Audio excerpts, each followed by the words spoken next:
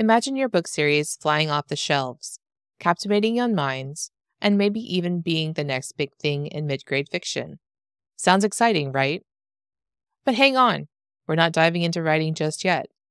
Before we craft our magical worlds and compelling characters, we need to lay the foundation for success. And that starts with something not as flashy, but equally magical: a series business plan. Stay with me here. I know planning might sound tedious, especially when your creative mind is bursting with ideas. But trust me, this plan is your roadmap to turning those fantastical stories into reality and ensuring they find their way into the hearts and hands of eager young readers. So let's roll up our sleeves and dive into creating a business plan that's as creative and dynamic as the stories we're about to tell. Angie here. If this is your first time, welcome to Byte-Sized Booksmith. For those following along from home already, welcome back. As you recall from last week, I shared the plan for our mid-grade fiction series. We're still in what I call the pre-writing phase. Today, we're going to begin talking about the series business plan, or, as I like to call it, the ultimate plan for mid-grade fiction domination. Your series business plan is a living document, which means that you can constantly make changes, add things, and remove them if they don't make sense anymore. Nothing here is chiseled in stone. This week, you're going to get two things from me. One, you'll get this document that I created for the series that I'll be building in the course. And two, you'll also receive this Notion document that you can download into your Notion workspace to serve as a template for your own series business plan. Just click the duplicate button and a copy will appear in your Notion account. Before we get started, I want to caution you about three things. First, you may be tempted to skip this step. You may think that it's boring and be tempted to jump into something more exciting than a business plan. But I want you to remember that you're not simply writing a book or a series. We're building something here that has the ability to change your life and the lives of others. Second, it's 100% okay not to know the answer to a question or to skip a question or even a section completely if it doesn't make sense to you. You are the captain of this ship, and you need to follow your intuition. I'm just here to guide you and show you what works for me. Lastly, don't let what I've written here overwhelm you. I've had a bit of time to think about this since I started brainstorming in September. I also wanted to make sure that you have enough content as an example to draw your ideas from. So you don't have to write a mini novel in each section like I did in some of mine. Okay, that's enough small talk. Let's take a look at the series business plan for the book series that we'll be writing in this video series. Okay, so let's get started here at the top. Author information. Here's a place for you to put your author pen name if you know it already, your publisher if you know it already, and your editor if you know who it's going to be.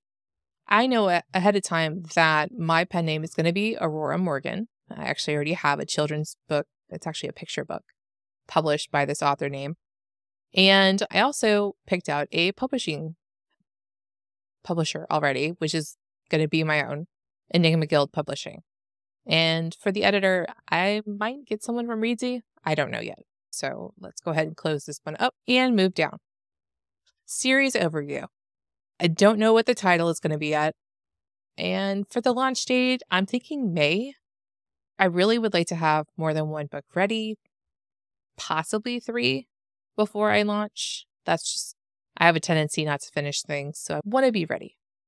And for the book formats, I've chosen ebook, paperback, as well as audiobook. Maybe later I could do a hardback that has a couple of the books together. I don't know. But that's what I'm thinking so far. So let's move on to the audience analysis. And again, don't get overwhelmed. I know exactly who I'm writing for, and I'm very specific. So my primary audience is actually going to be 12-year-old boys. Interests, games, books, other media, and then under special considerations, they have ADHD and dyslexia. And then who are my secondary audience? So my buyers are going to be the parents and the guardians, as well as educators and librarians. I'll let you guys read through these. So let's move down to the market research summary. It's blank because we're doing this next week. Make sure you come back and for the market research. Okay, let's move down. This is really important here. What is your why for your series? Personally, my kid is 12 and he's dyslexic and has ADHD. And he doesn't like to read. As his mom and as an author, I feel compelled to fix that. And then for a broader impact, my publishing house, Enigma Guild Publishing, is going to be focused on helping to create books for boys so that they'll learn to love reading.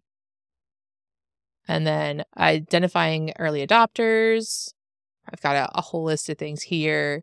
You've got communities and forums, launch team, email list, Facebook groups, your family, your friends, and social media. And then marketing channels and strategies, as well as collaborations and partnerships.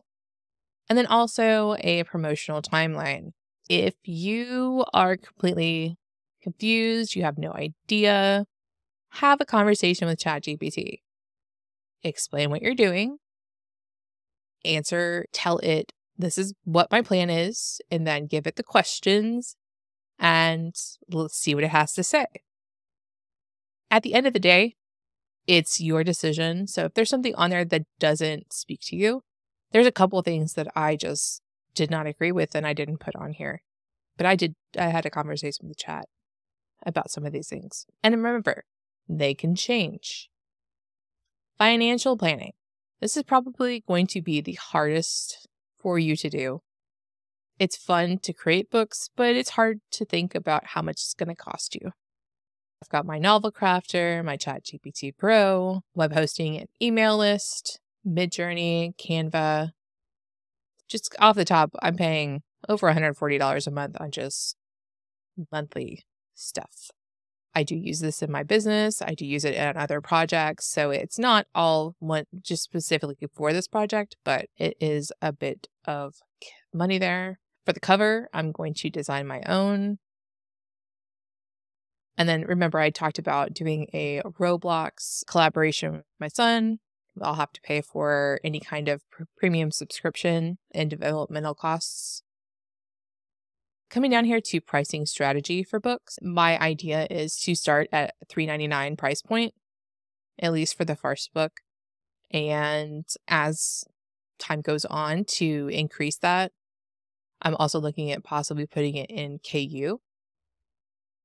And instead of making the book free to promote it, to use free promotion days through KU and Kindle Countdown deals. And then possibly taking it wide in the future. Or maybe I'll just use this one in KU and another series that I'll take wide.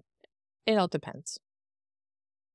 And then also additional revenue streams. Royalties aren't that much. So there's possible you could sell it on your own website if you go wide. Or you can also sell print copies on your own website. We've got that Roblox game I've been talking about. There's possible for merchandising. You can get people to sponsor you either on Patreon or Ream. I actually signed up for Ream just to see how so this morning. So you can actually see what my account looks like. There's really nothing on it yet. And then there's also possible future adaptations. So maybe you decide to do a graphic novel in the future or a web series or a podcast. So that's under that section. Let's move on to brand and community engagement. There's a lot here. I will let you guys read through it. One thing I will say is my brand identity. I'm actually going to go through the process with you guys of creating a pen name probably sometime next month in a series similar to this. And so if you don't already have a pen name, if you don't already have a brand, don't worry about it. Brand alignment, reader engagement strategies, post-launch strategies for reader retention. Yeah, there's a lot of good stuff here. I wanted to make sure I preserved it. It's not necessarily something that I'm going to look at right now, but after the books come out, maybe that's something that it'll spark an idea. So short-term goals. With this section, I was very uncomfortable, and I have a feeling you will be too. I set goals that were scary. Let's be honest. These are some scary goals. Selling 500 to 1,000 copies in the first 3 to 6 months. And I mean that across all the versions. So ebook, print, audiobook. That makes me feel nauseous. I will be honest. But I know that if I don't set myself a goal that is competitive, then I will lose focus. Keep that in mind. Set a goal, put a little flag in the ground and say, this is how many books I'm going to sell, and then do your best to get to it. You may not. You may get more. You may have 1,500 copies after 3 months. But like I said, go ahead and give yourself that goal, no matter how weird it feels. Also, I've got some long-term goals. Do I know if these are doable? Absolutely not. I have no idea, but I'm going to try. And this gives me something on the horizon to look forward to look towards, and keep me on track.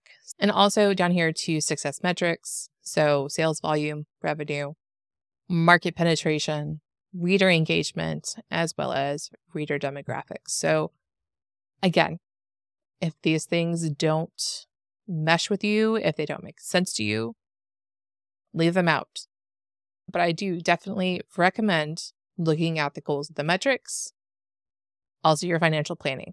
And again, you'll have access to this. I'll provide the link. But yeah, it's going to be fun. You're probably either really super excited to get started, incredibly overwhelmed, or maybe even a little bit of both. And I can tell you that I personally am in the both section. So check the description of the video, and that's where you're going to find the links to the Notion template and the copy of the series business plan. Next week, we're going to dig into one of my favorite parts of the process, which is research. And then, as always, I invite you to this video, subscribe to the channel, and leave me a comment. Are you planning on using the series business plan? If so, what do you think will be the most valuable part of the plan for you? So, this is Angie signing off. Have an amazing week, and I will talk to you guys soon.